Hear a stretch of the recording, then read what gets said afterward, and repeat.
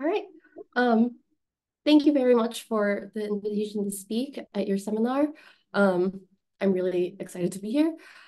Today I'll be telling you about the Nielsen realization problem for adult Pezzo surfaces. And part of the work that I'll be presenting on today is joint work in progress with two grad students, Tudor Lewis and Siddhant Raman. So first I want to start off by telling you about the Nielsen realization problem in general, which I want to state for an arbitrary closed-oriented manifold M. For any such manifold M, there's a natural quotient map from the group of orientation-preserving homeomorphisms of M to the pi naught of that same group homeo of M. And this pi naught of homeo of M is what I am going to be denoting by mod of M throughout today's talk. So just to reiterate, this mod of M is always going to denote the topological mapping class group for me. And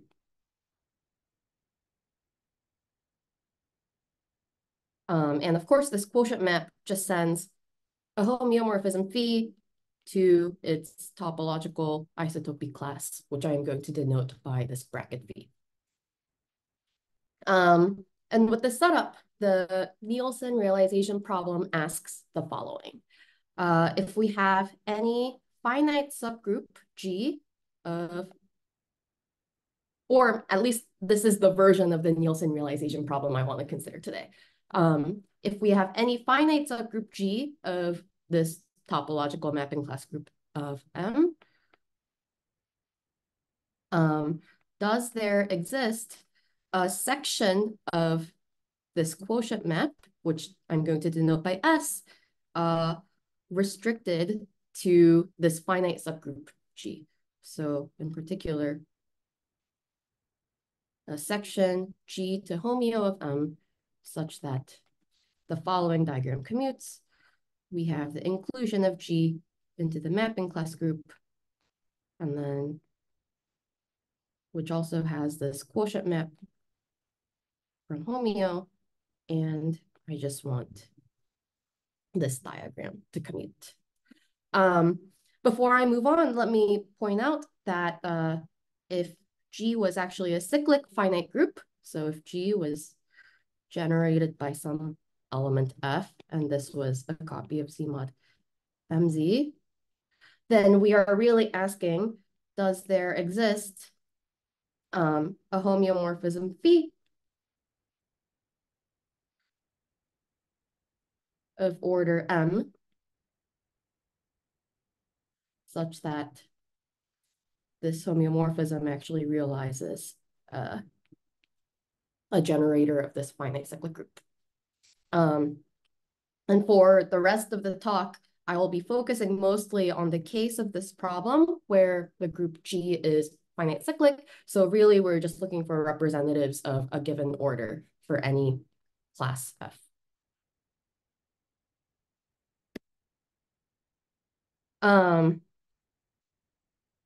If our manifold M actually happens to admit more structure than just that of a topological manifold, then we can consider some variance of the Nielsen realization problem per the structure that the manifold admits.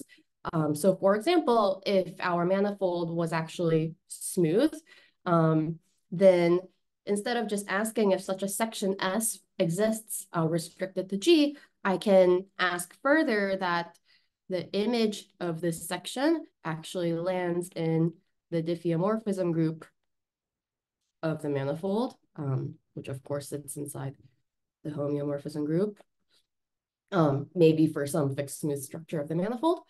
If instead M also comes, or if M also admits a complex structure, then we could ask that the image of this section land in the automorphism group of M comma J for some complex structure J.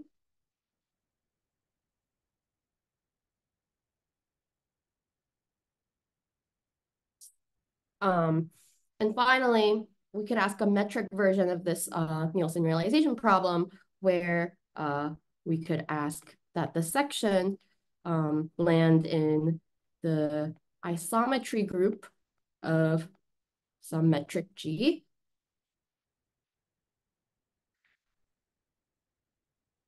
But in this case, we don't want to just consider any metric G. So usually we only consider this version of the problem if there's some distinguished class of metrics G on our manifold that people are interested in.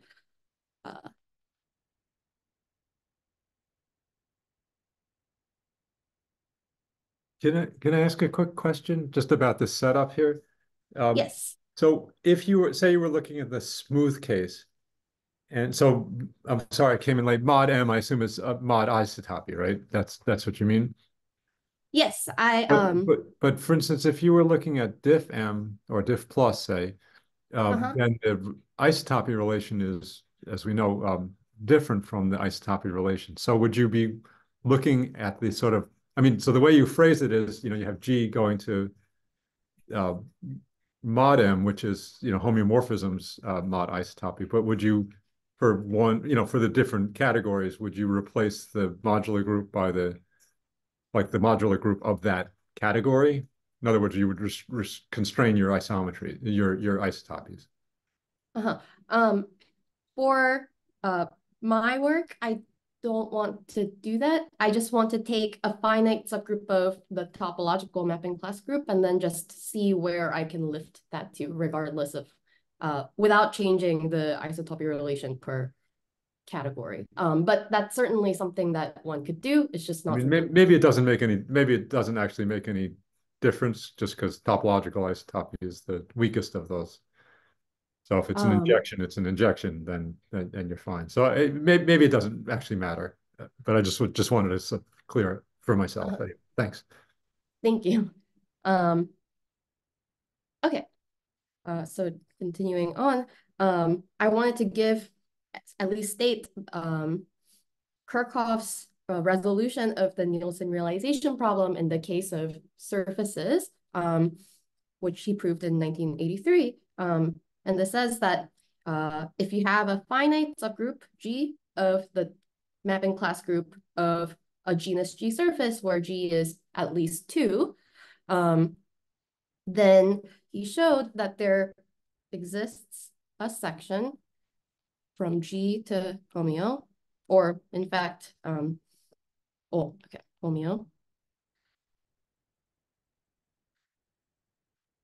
So that, well, the image of the section lands in the diffeomorphism group. And the image of the section can be made to preserve some complex structure and a hyperbolic metric on the manifold. So in this case, the distinguished class of metrics would be the set of hyperbolic metrics, for example. Okay, so that's the classical Nielsen realization problem in the case of surfaces. I want to tell you a little bit about what's known in the case of real dimension 4 manifolds.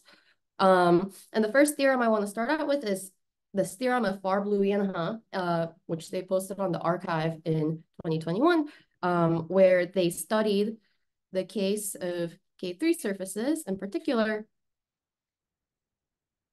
And one of the cases that they consider in their paper are just of topological mapping classes of order 2.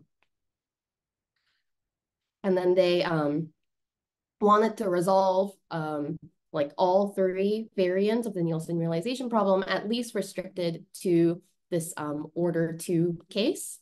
And they were able to show that that these Nielsen realization problems have an equivalent answer. So more specifically, F is realized by a diffeomorphism of order 2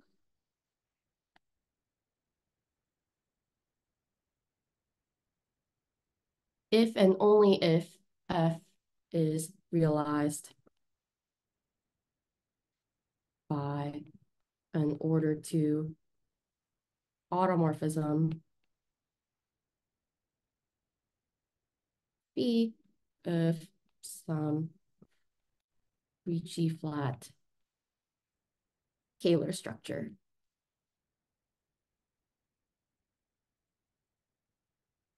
Where here the distinguished class of metrics that they consider are that of Ricci flat metrics on K3 surfaces. And so the thing I want to point out again is, I mean, this if and only if is saying that the smooth Nielsen realization problem and then the metric and complex Nielsen realization problems all have equivalent answers. And as an example of an order 2 mapping class, which is not realized by a diffeomorphism of order 2, they consider Dane twists about 2 spheres inside the 4 manifold, which, just to recall, exist whenever we have a smoothly embedded plus or minus 2 sphere inside our manifold M.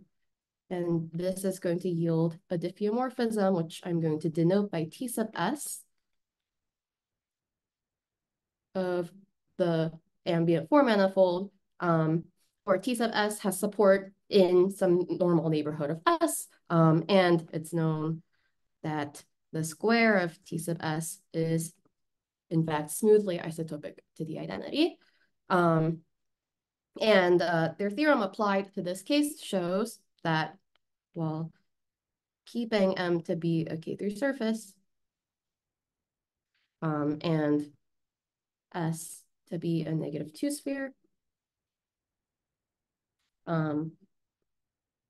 then the topological mapping class T sub S is not realized by any even finite order diffeomorphism.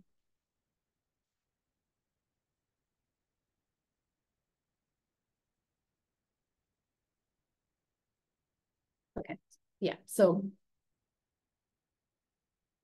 that's an example. And since the work of Farr-Blumenha, there have also been many other papers that have come out studying non-realizability phenomena for order 2 elements of either the topological or the smooth mapping class groups.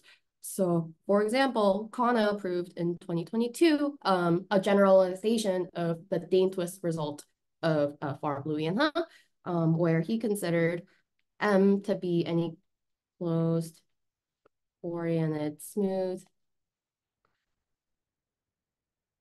spin 4 manifold with non-zero signature, I believe. And any smoothly embedded plus or minus 2 sphere. Then he showed that the same result holds. The Dane twist is not realized,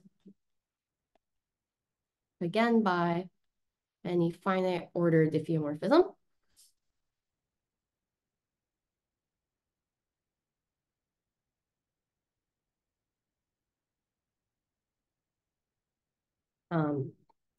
So just to reiterate, this theorem encompasses the case of K3s from before. And also following Kano's work, there have also been case studies of many non-spin 4 manifolds. So there have been many other examples of order 2 elements of a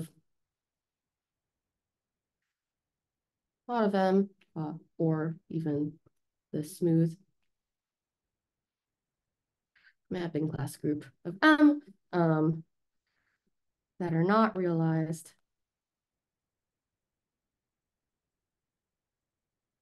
in non-spin manifolds, such as there was this paper of Arabaji and Biker in 23. And there was also a paper of Ono, Miyazawa, Taniguchi, also in 23,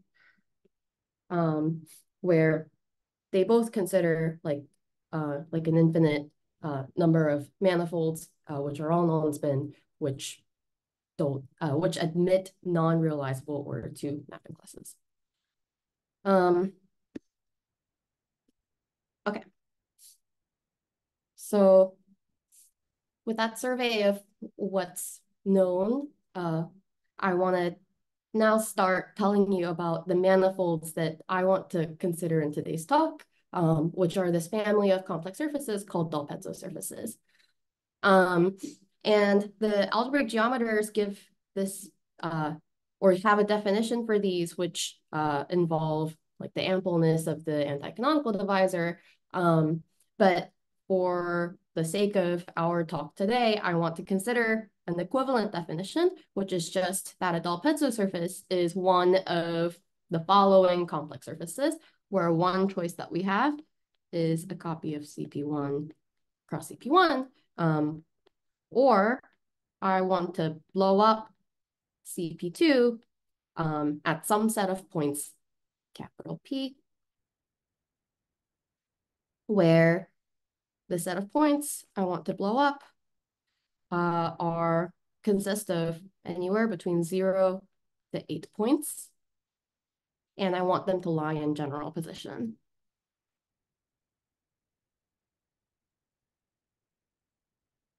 Where general position here means no 3 points lie on a line, no 6 lie on a conic, and no 8 lie on a singular cubic, so that one of the points is a singularity. The specifics of what general position means isn't going to matter so much, but the thing that does matter, just to make sure that I have this down, is that this latter family of blowups yields a diffeomorphism if I blow up some set of n points, then this is at least smoothly the same as taking CP2 and connected summing a copy of CP2 bar whenever I blow up a point.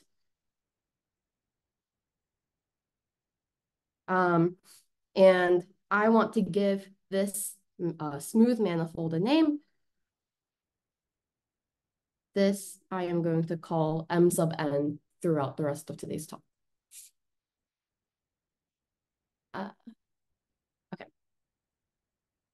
So now that we have some understanding of the manifold in question, I want to give a short discussion of the group in question, which is the topological mapping class group, denoted by mod of M sub n.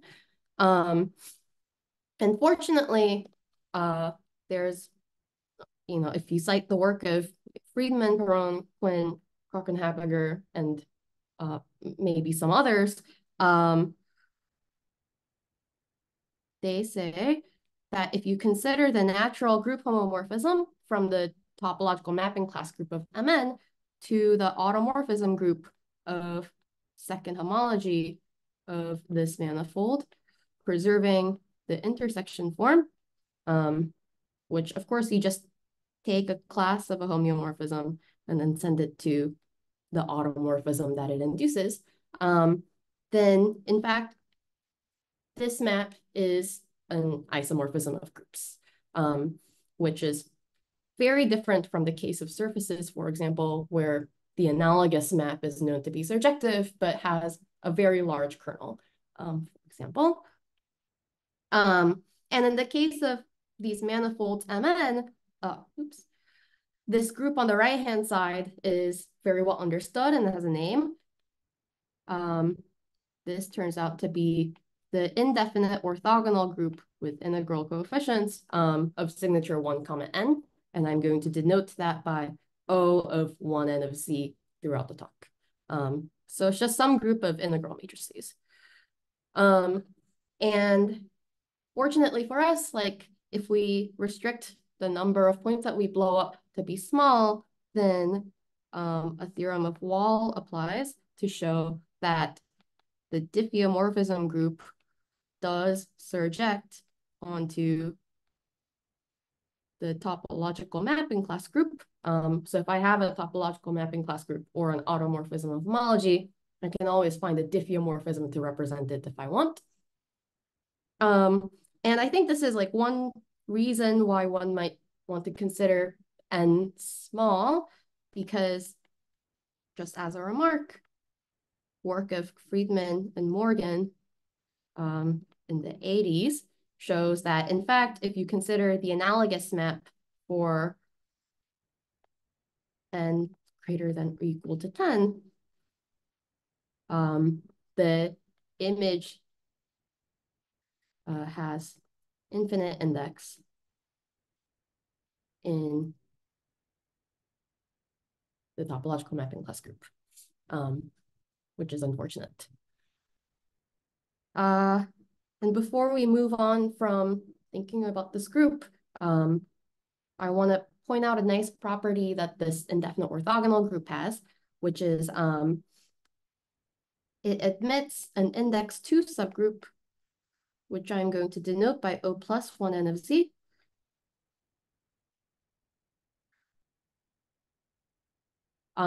Which happens to be a Coxeter group acting isometrically on n-dimensional hyperbolic space.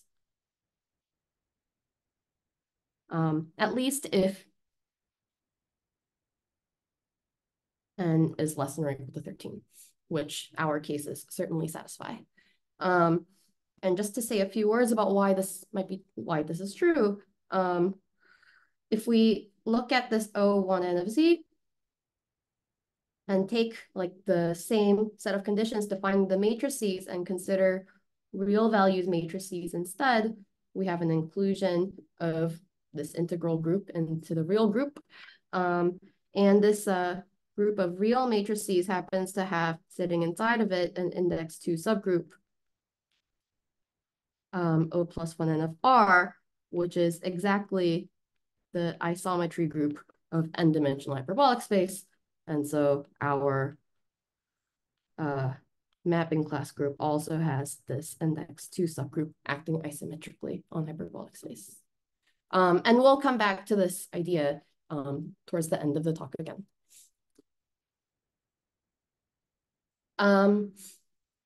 So for the next little bit, I want to give you some examples of finite order diffeomorphisms and mapping classes before moving on to the statement of the results. And hopefully I can give you some interesting ones, which are not Dane twists, which we already saw earlier.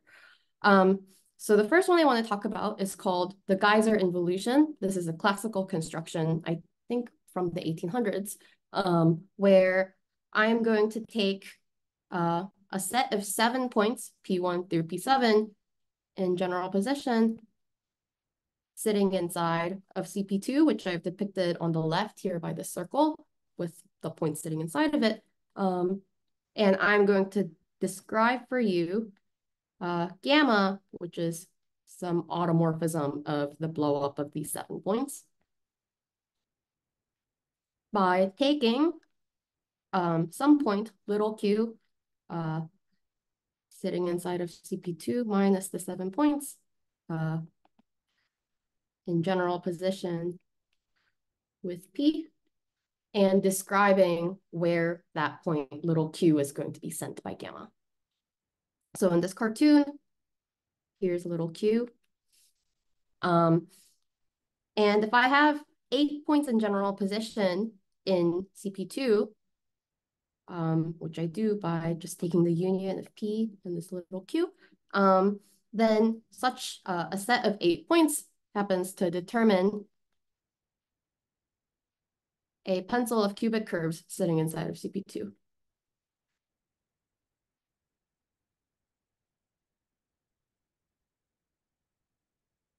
Meaning like I can look at the set of all cubic curves which simultaneously pass through these 8 points. So a cartoon of one of them might be this one. And then another one might look something like this.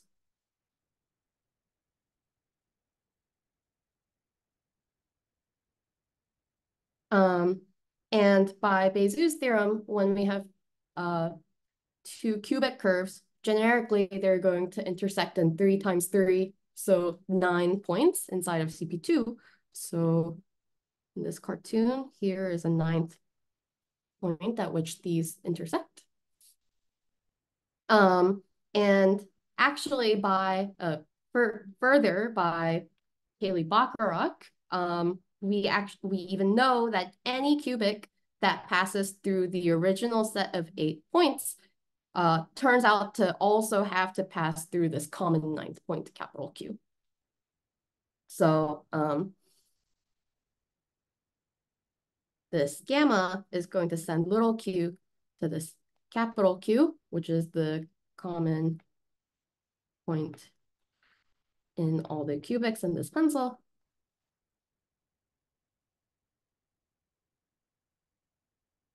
And if you run the construction again, but this time with this capital Q instead of little q, you'll see that gamma has to send capital Q back to little q. So in fact, gamma happens to extend to an order 2 diffeomorphism or automorphism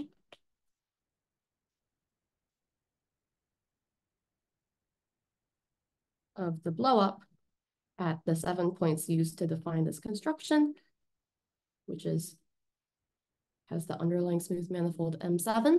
And you can check that the class of gamma has order 2 in the mapping class group,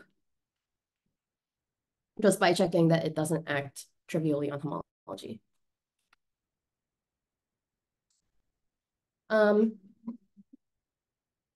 And it turns out that this geyser involution wasn't just some random example that I pulled out of literature. Yes. Seraphina, can you say maybe is there some simple description of how that does act on homology? Yes, actually. The way that it acts on homology is it fixes the canonical, or it fixes the dual of the canonical class. Mm-hmm. And it acts by negation on the perp. Okay, thanks. Of that class. Yes. Thanks. Thank you.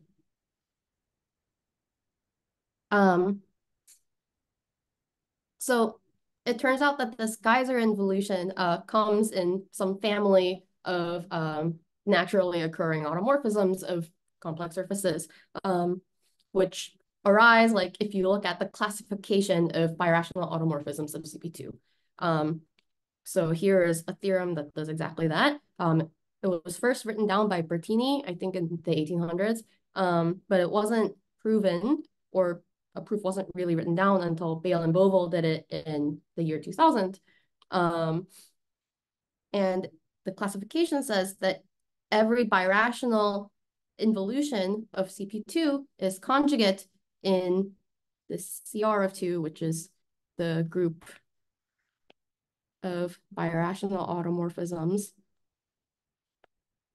of CP2 to exactly one of 3 types of involutions. There's one type called a de Jonquière involution,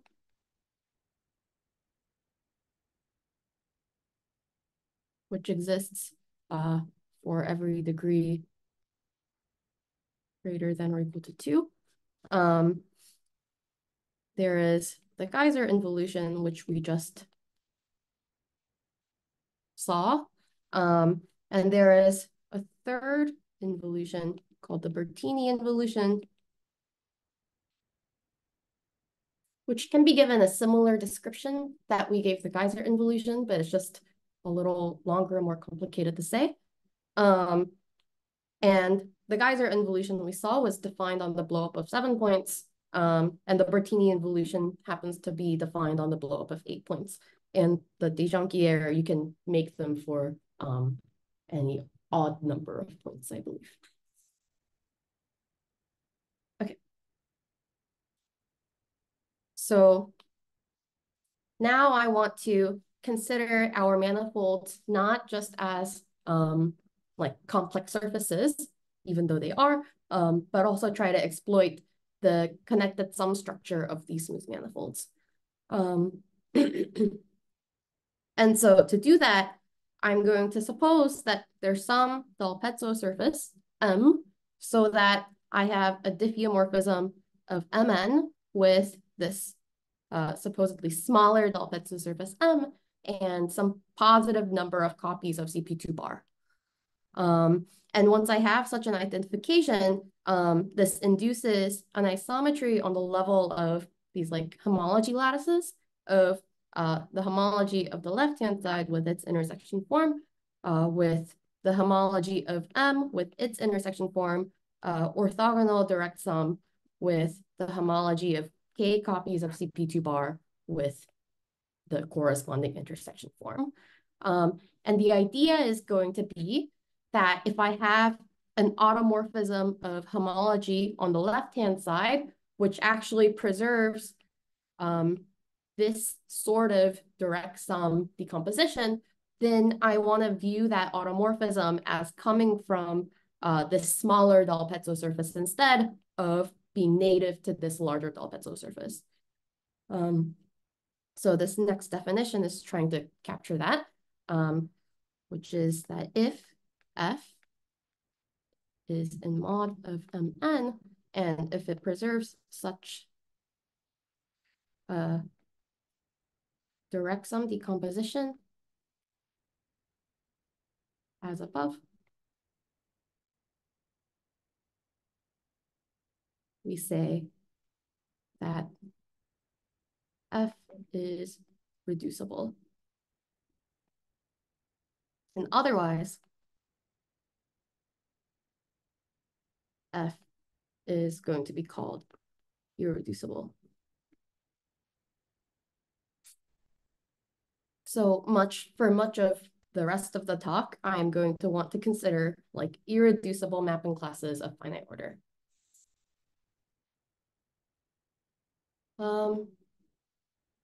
And with all of those examples and definitions in hand, I'm ready to start stating some results.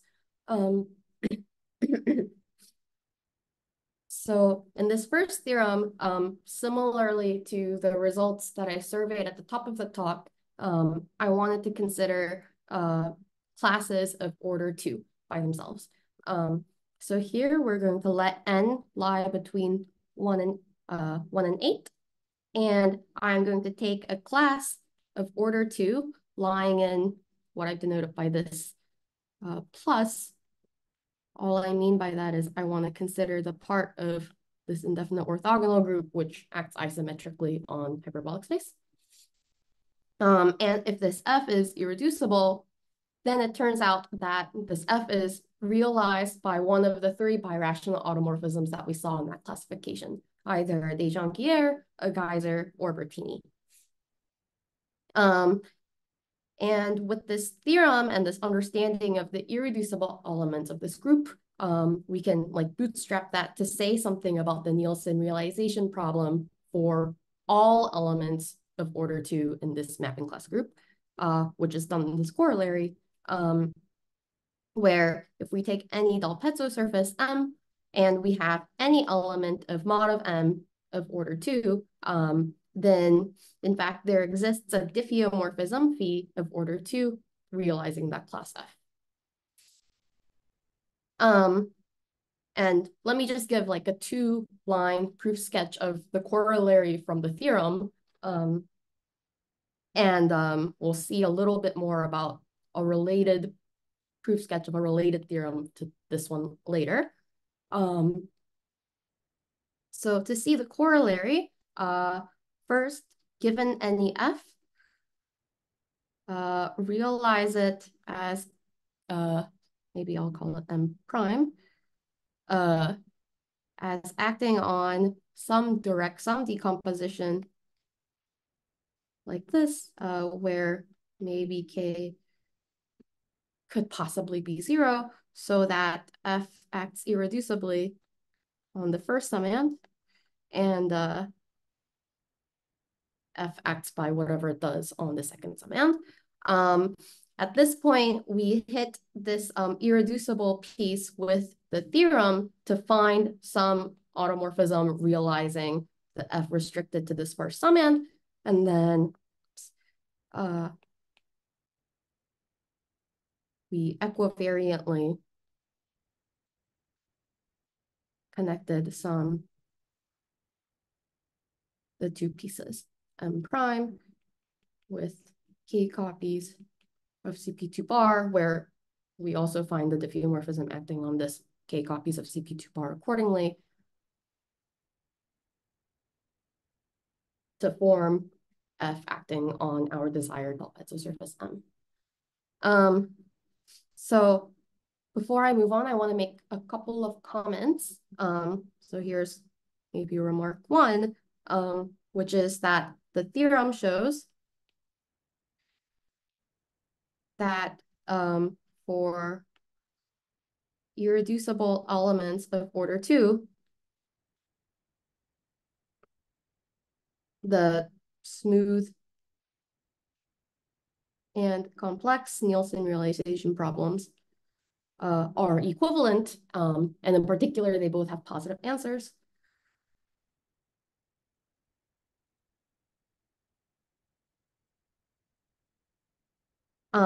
And secondly, I want to contrast this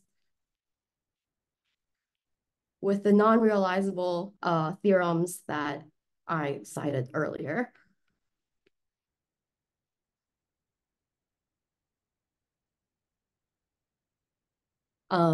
So these manifolds don't admit any examples of order 2 elements which are not realized by a diffeomorphism.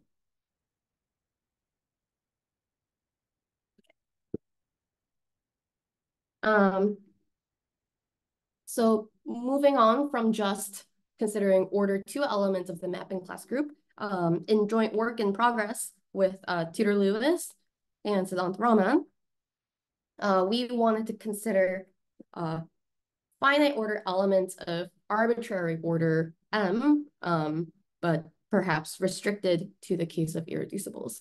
And that's what we did in this theorem. We're going to let N lie between 3 and 7 this time, and consider irreducible finite order elements F of the part of the mapping class group that acts isometrically on hyperbolic space. Excuse me. Then we showed that the following variants of the Nielsen realization problem are equivalent to each other. So first, we have a version of the complex Nielsen realization problem, which more specifically we considered complex structures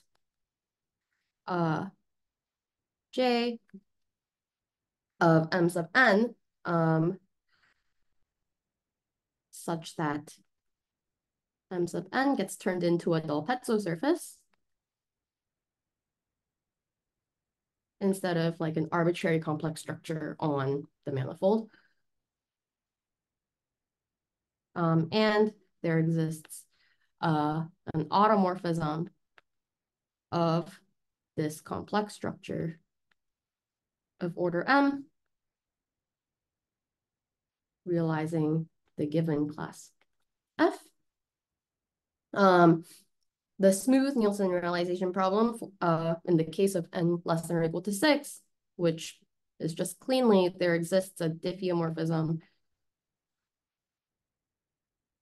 of Mn of order M, realizing class. we had to add a little condition in the case of n equals 7, which is we have the same as above, but we restrict to the case when the fixed subspace of homology by this class is one-dimensional. And we have two more variants, the metric and the Kähler-Einstein. I want to mostly focus on the first three variants for the rest of the talk, but just to give you a flavor of what we have here, the distinguished class of metrics that we consider is Einstein metrics of symplectic type.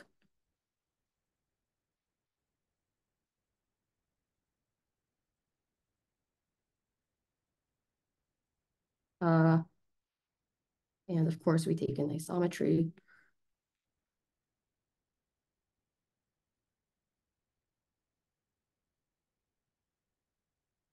Realizing this class. And the Kähler-Einstein version, which is just there exists a Kähler-Einstein pair.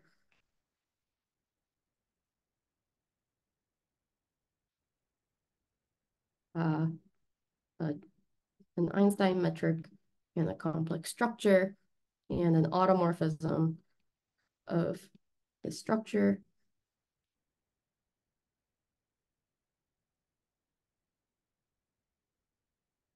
Such that this automorphism realizes this class.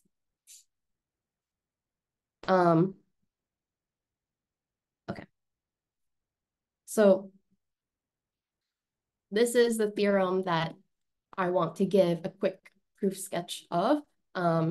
You'll see that, unfortunately, it does involve some enumeration and casework at the end, but we were able to establish such an equivalence. So in this proof sketch, I want to focus on the direction, which is, so if a class is realized by a complex automorphism,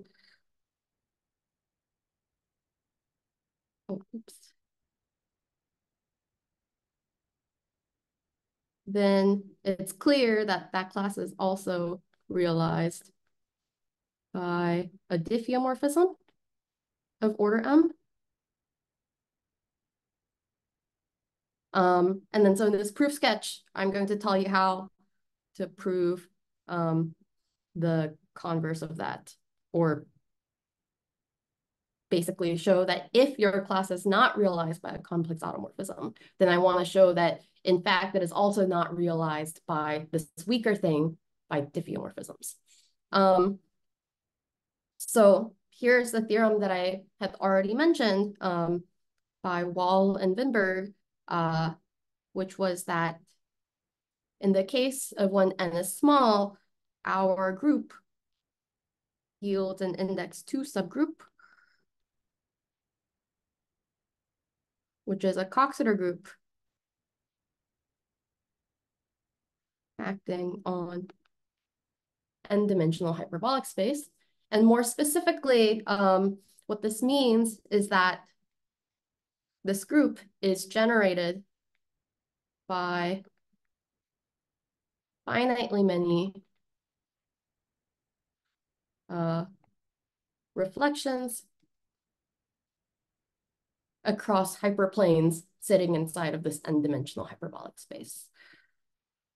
And so you might have been looking at this little picture on the side, and I wanted to show this because it's a nice picture. This is an example of what happens in the case of n equals 2. Our group O plus 1, 2 of Z is going to act on like the hyperbolic plane because n is 2.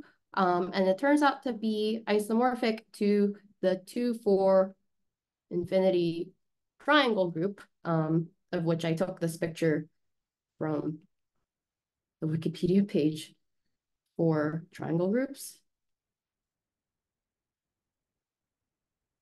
And what's going on here is um, our group is going to be generated by, you take one of these triangles, like this one, and you take the reflections about all of the walls through that triangle, and like have it act on, oh, sorry, that's not the right one. So it's this wall, and this wall, and have it act on hyperbolic space by reflections and just look at the group that it generates. And it turns out that this picture shows all of the translates of a fundamental domain, where a single fundamental domain is just one of the triangles in this picture.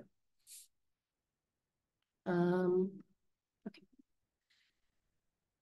So with this structure in hand, we're able to say something about like a specific Coxeter subgroup of this larger group. So there's a distinguished finite subgroup,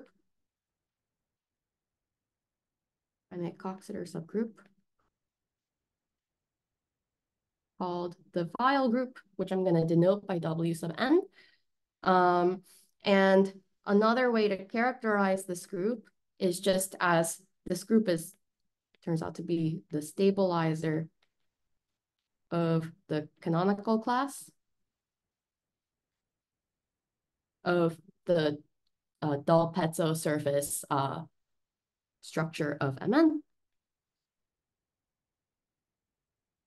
And using the Coxeter group structure, one can prove that this Weil group plays an important role regarding irreducible elements, such as you can show that there's, for any irreducible element of the part of the mapping class group acting isometrically on hyperbolic space, this is going to be conjugate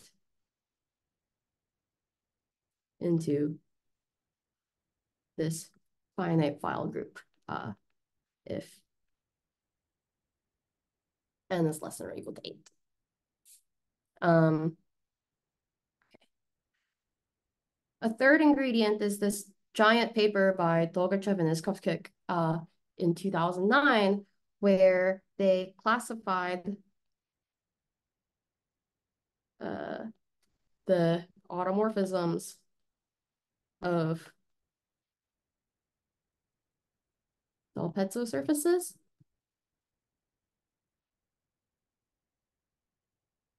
And they have like a huge table of what all the possible automorphisms of these complex surfaces look like. They were really interested in this very related idea of classifying minimal rational G surfaces, because they were interested in like finite subgroups of the birational automorphism group of CP2, similarly to this like Bale, Boval, and Bertini result from earlier. So we have a very good understanding of what things look like on the complex side due to the work of Dolgachev and Iskovskik. This might be a good time to point out that on the metric side, similarly, we pull very heavily from the work of Lebrun and Bando Mabuchi, where they studied like symplectic, Einstein metrics of symplectic type on these manifolds and so on. But I don't want to say so much more about the metric side beyond that. Now, finally, we have this last step of the proof, which is we have some understanding of the subgroup in which the irreducible elements have to lie up to conjugacy, and we have a very good understanding of the complex automorphisms that can occur. So all that remains is for every irreducible F in the mapping class group, which does not appear in the classification of the Dolgachev-Eskovskik 2009 paper, we can contradict the existence of a diffeomorphism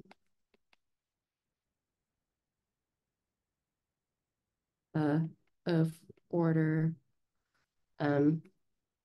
realizing this class F. And in this step, we use some known tools in like the theory of finite group actions on four manifolds.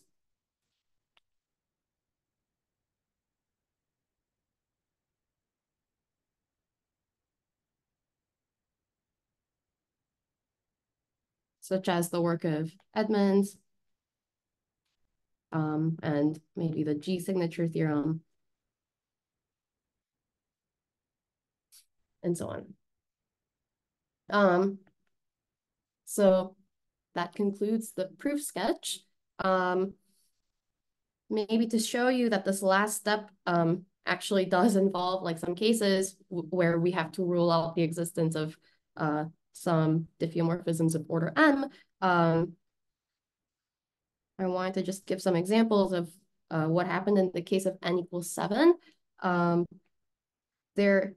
this case, there did exist non-realizable Fs of order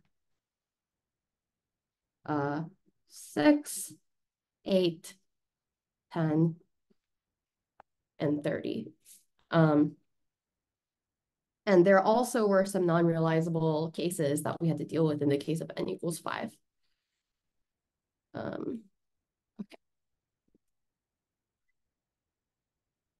So in the last 6 or so minutes of the talk, I wanted to end with some examples of like realizable, irreducible classes of these mapping class groups and some non-realizable examples of mapping classes for these dull Pezzo surfaces. And the way that I've organized them is by constraining by the orders of these elements, kind of like how we constrain to like order 2 elements at the beginning. So for example, if we want to consider Coxeter numbers, which I will denote by H sub n, this is defined to be the order of the Coxeter elements of this finite Coxeter group, the Weyl group, which we saw in the proof sketch, where a Coxeter element is an element that you get by taking the standard set of generators of this finite Coxeter group and composing them in whatever order that you'd like. And it turns out that any element you obtain this way is conjugate to each other, making the order of this group like an invariant, the order of such elements, an invariant of the Coxeter group itself. So it's some invariant of the group. In our cases, these numbers turn out to be, so here are all the n's that I'm going to consider. The Coxeter numbers turn out to be 6, 5, 8, 12, 18, and 30. And we show in our paper that Coxeter elements themselves are irreducible. And it was known already that these also are realized by complex automorphisms. And in the case of n equals 8, which was not covered by our theorem, we had some examples regarding these Coxeter numbers. So in the case of n equals 8, we showed that there exist exactly 2 irreducible classes of order equal to the Coxeter number, which is 30, up to conjugacy in mod plus of M8. one of the classes is the Coxeter element. And of course, this is realized by a complex automorphism, as I claimed was already known. But it turns out that the other conjugacy class is not only not realized by a complex automorphism, but we also checked that it can't be realized by any diffeomorphism of order 30. So that's one example in this extension to n equals 8. And the final example I wanna look at are irreducible classes of prime orders. And if you follow either like as a corollary of our proof, or maybe if you look at the Dolgachev and Eskovskik's classification very carefully, you can deduce that if we have an element of the mapping class group of odd prime order P, regardless of irreducibility, then in fact, this element is realized by a complex automorphism of some complex structure on Mn, turning Mn into an iterated blowup of CP2. Maybe n is less than or equal to 8 here. But I wanted to give an alternate proof, which I think is really nice, even though you don't need this alternate proof. In the case of F being irreducible, then we can use this result of McMullen from 2005,